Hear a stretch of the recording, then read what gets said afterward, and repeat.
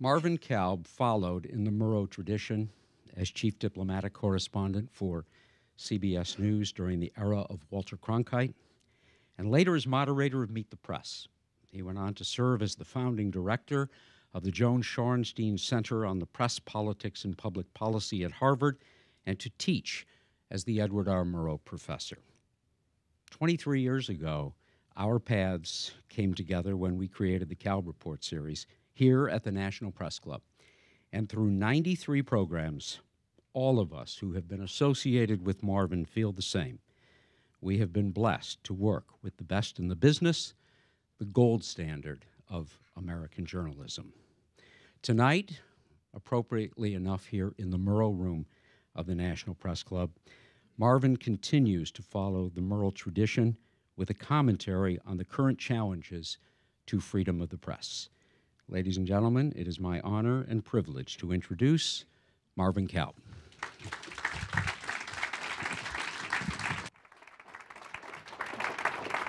Thank you, John.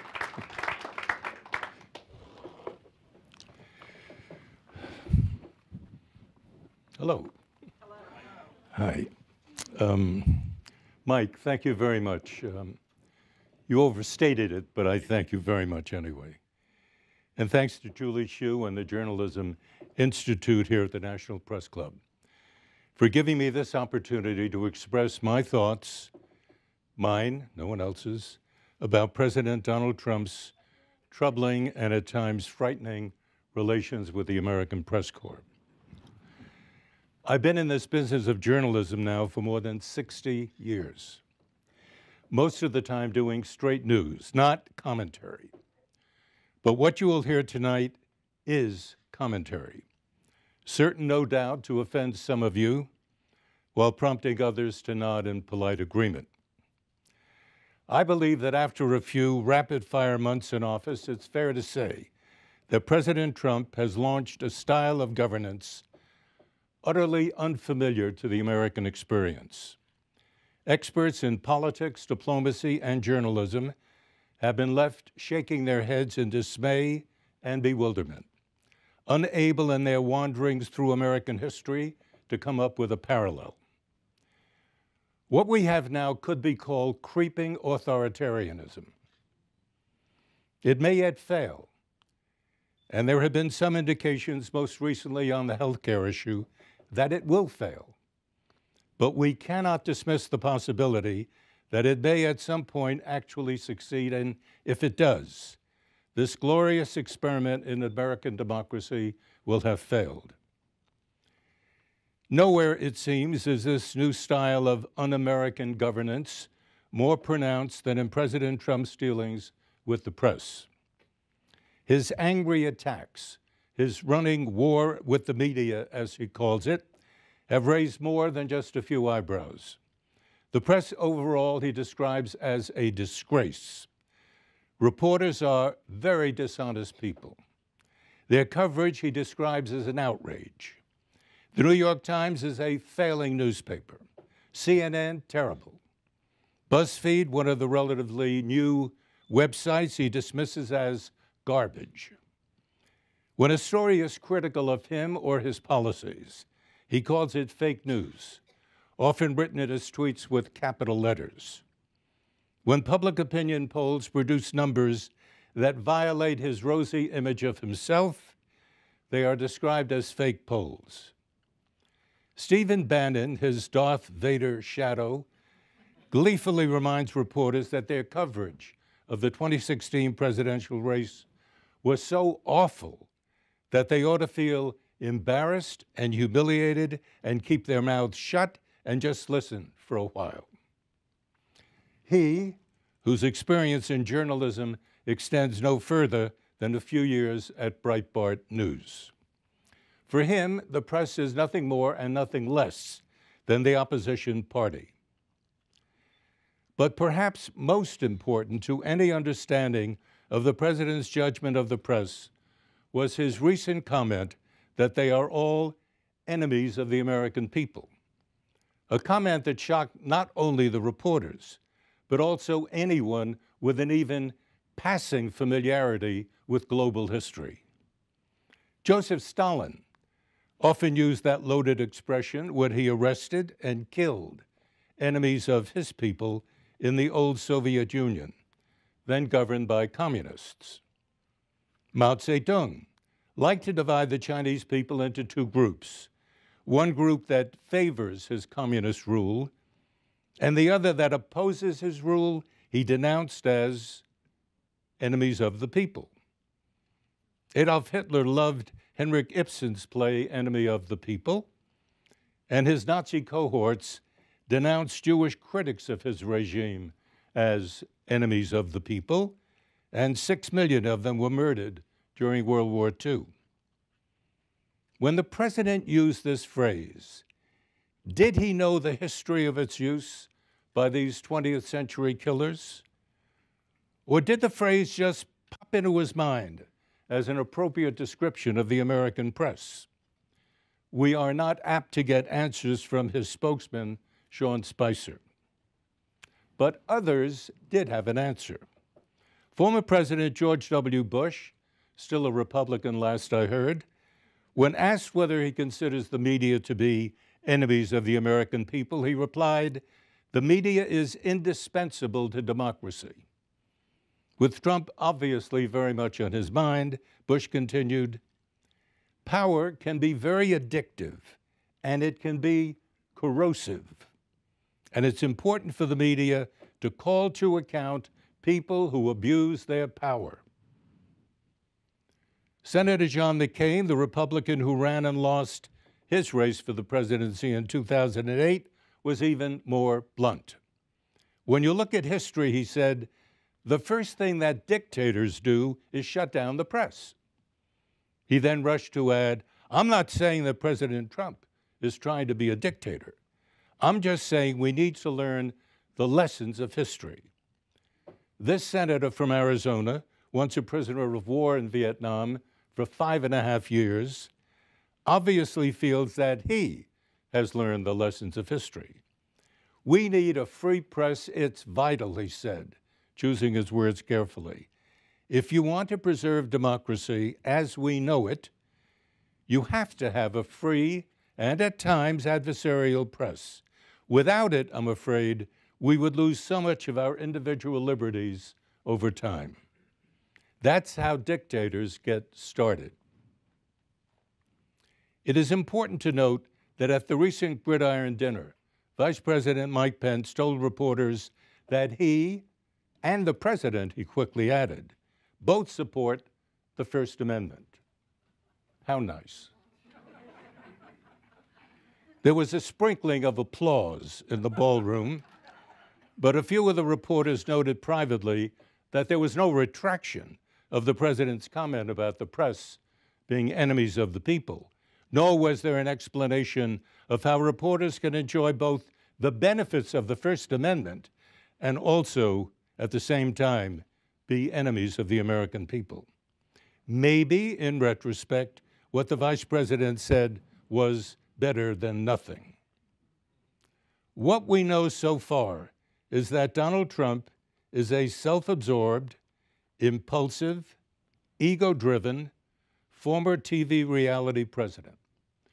Narcissistic in a big way, obsessed with cable news, for him the fount of all knowledge, past and present, an outsider, a real estate magnate who never before now held political office, never served in the military, and yet managed in a totally unpredictable presidential campaign the closest to political madness in recent history, to diminish and then demolish 16 other GOP candidates, and finally, against all odds, slip past his Democratic opponent, Hillary Clinton, and end up sitting in the Oval Office, where as president, he is the only one in the U.S.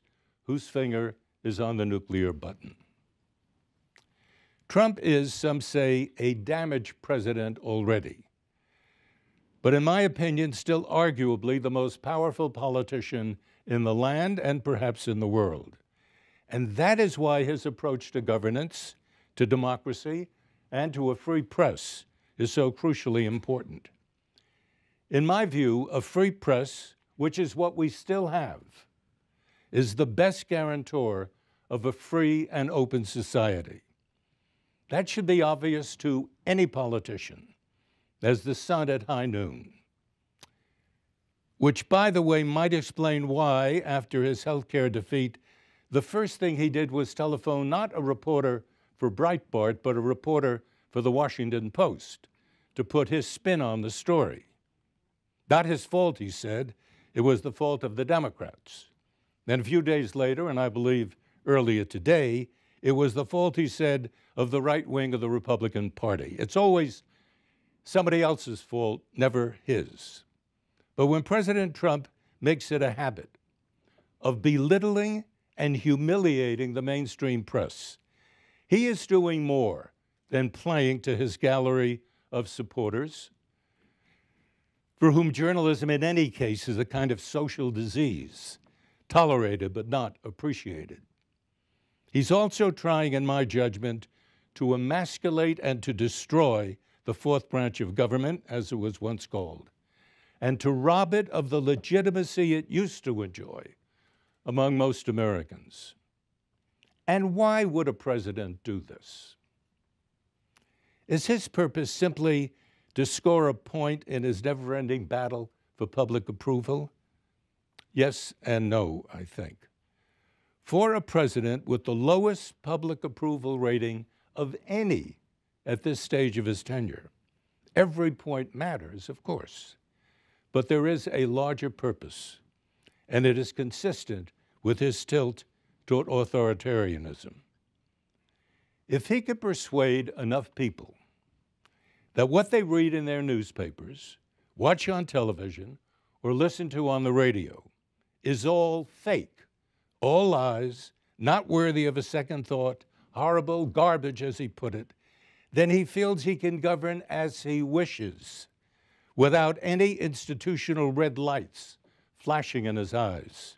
For example, without the judiciary imposing any legal constraints on his Oval Office proclamations about immigration, without the media raising any embarrassing questions about his latest tweets or his family business operations, which, by the way, scream out for diligent investigation, or his strange willingness to look the other way when a Russian autocrat named Putin engages in aggressive action.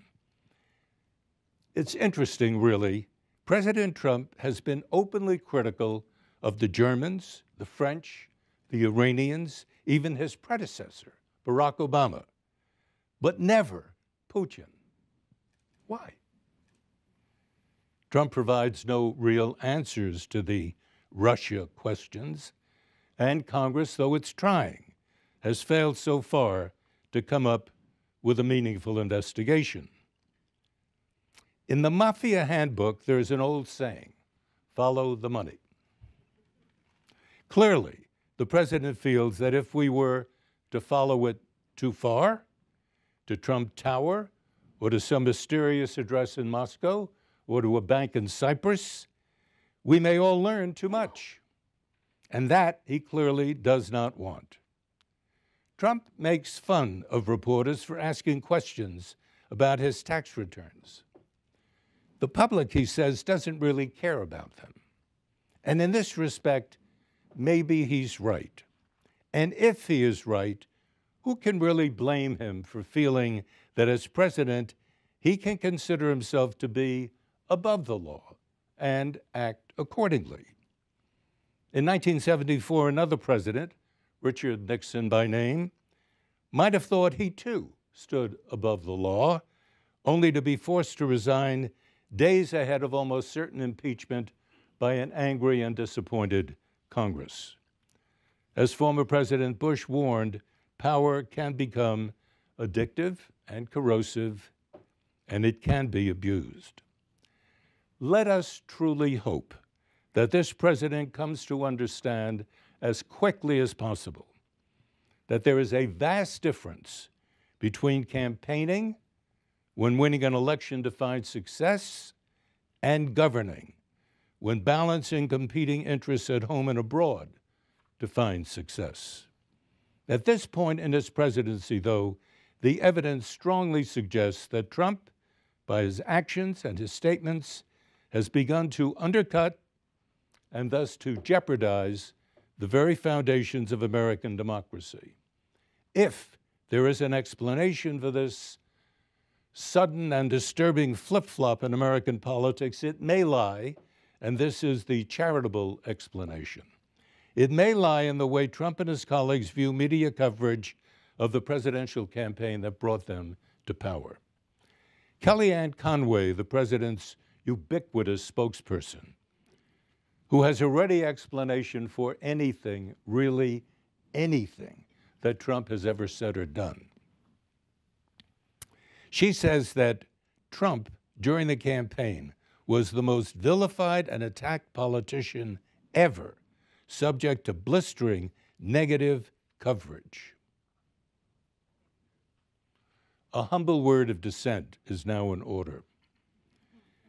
When Trump described the Mexicans as rapists, the press reported his comment accurately. When Trump was caught on tape using what he later called locker room talk about a woman's private parts, the press reported it accurately. When Trump, as president, boasted that more people showed up at his inauguration than did at Barack Obama's, the press reported it accurately, before adding that the president was dead wrong on his facts. He also said, you'll remember, that the sun was shining, when in fact it had begun to rain the moment he began to speak. This president does have a habit of vastly exaggerating everything, even to the extent of absolute fantasy, stuff no one can believe. Innocent hyperbole, he calls it. Delusion may be a better way of describing it. Think about it. If your media world consists for the most part of Fox News, Rush Limbaugh, Laura Ingraham, Mark Levin, and Breitbart, and if you rarely read a book, you may very well indulge in a form of make-believe, which may be comforting for a child, but can be an extremely dangerous toy for a sitting president. For example, you may conclude that Sweden was attacked by terrorists when it wasn't, or that President Obama wiretapped your phones. Trump charged in a tweet, "This is Nixon Watergate, bad, sick guy." After Sweden and Obama, you may then rush to your Twitter account and inform the world of your vision.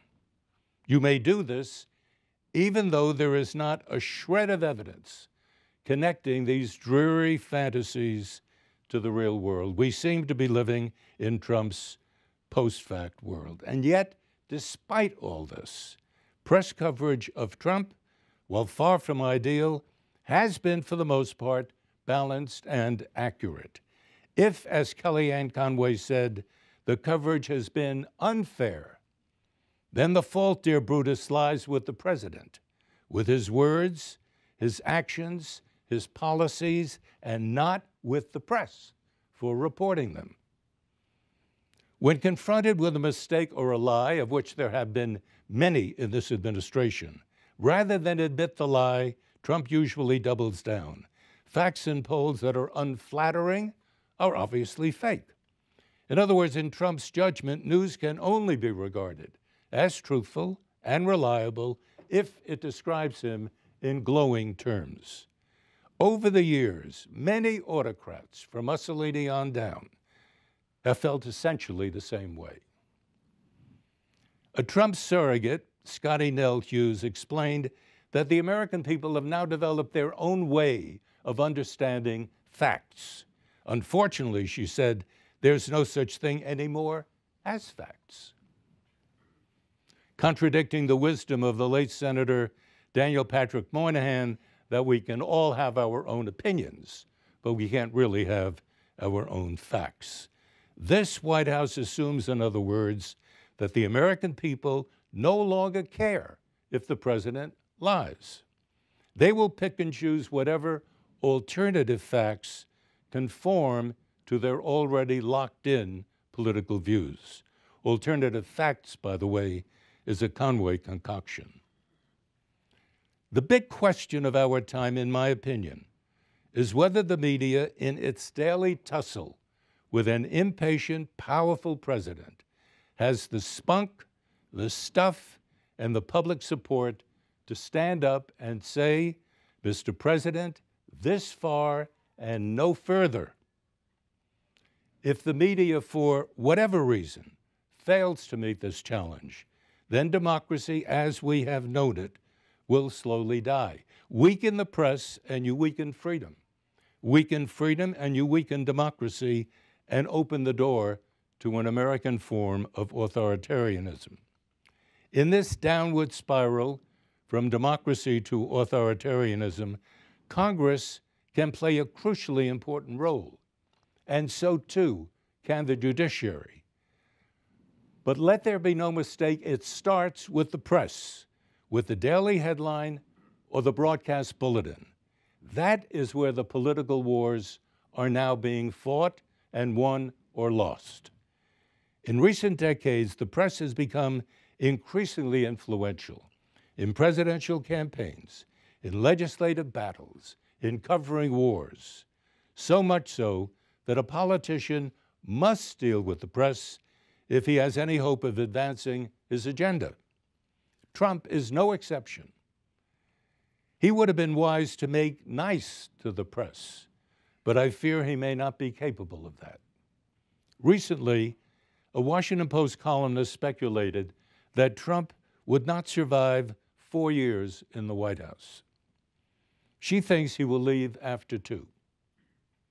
Howard Stern, the shock jock, has interviewed Trump many times, knows him quite well. Stern says he advised his friend not to run for the presidency. This is something that is going to be very detrimental to his mental health, Stern said. He wants to be liked, he wants to be loved, he wants people to cheer for him. Stern added, noting that the criticism has been steadily rising, I don't think this is going to be a healthy experience for him. Since Trump's inauguration, many speculative stories have appeared, suggesting that his reported narcissism, defined as an excessive love of oneself, may complicate his decision-making process and ultimately force a confrontation between the White House and Congress. What is fascinating about Trump is that he always places himself right in the center of every issue, of every story. He especially loves television, which is natural since he was once a star on television. During the campaign, he dominated television. According to the respected Tyndall report, this is fascinating, the 3 TV news networks, ABC, CBS, and NBC, helped elect Trump, giving him 1,144 minutes of free television coverage, compared to 506 free television minutes for Clinton. More than double the time. On cable news, that number went up still further.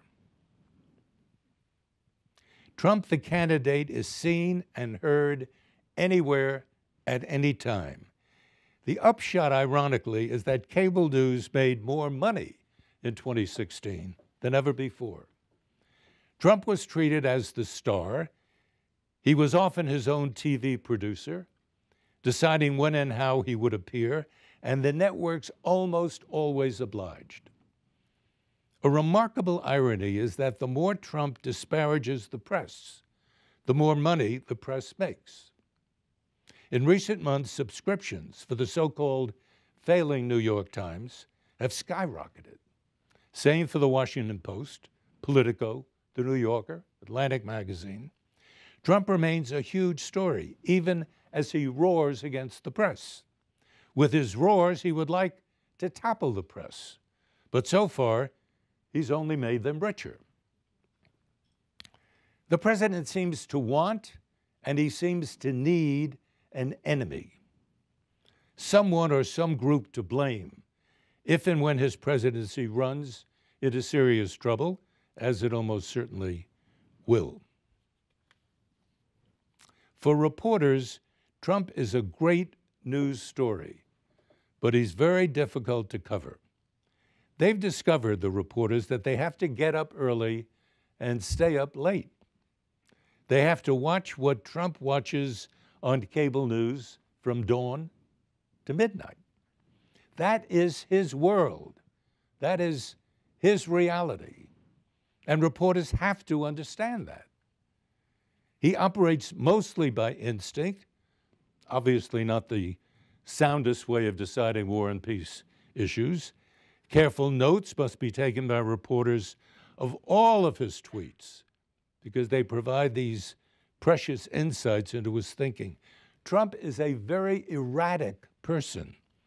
He hates the press, and yet he cannot live without the press. It is his oxygen. It is what keeps him alive, emotionally and politically. It may be too dramatic to say that American democracy rests at this time in the hands of a free, though at the moment uncertain press. But I believe it does. I also believe that the press will ultimately prevail in this dangerous running war that the president launched. I come to a close on this note of moderate optimism. Reporters, by their work, bring the neighborhood and the world to us. They deserve our praise. They deserve our admiration. We depend on them. When you watch television these days, you note that young women cover wars in the Middle East, and often they are stringers, working without life insurance, open to being kidnapped and killed, and that takes courage. Resourceful organizations such as the Pulitzer Center, where I currently hang my hat, help fill the hole left by budgetary shortfalls. The center gives money to reporters to cover stories all over the world. The Shorenstein Center at Harvard gives hefty annual prizes to investigative reporters who spend months covering official corruption and governmental malfeasance. Journalism is an honorable and a rewarding craft and must be so recognized. Every day, it seems, foundations are giving more money to news organizations. Why? Because they feel the need to cover the news with fact-based reporting. It's that vital. Let's remember that one day Donald Trump will be gone, but the United States of America will still be here. A free nation. The free press will also still be here. The essential pillar of our democracy, carved into the First Amendment to the U.S. Constitution, as valid today as it was yesterday or the day before. A free press, if supported by the public, can still perform miracles, and it does so every day, Trump or no Trump. Thank you. Thank you.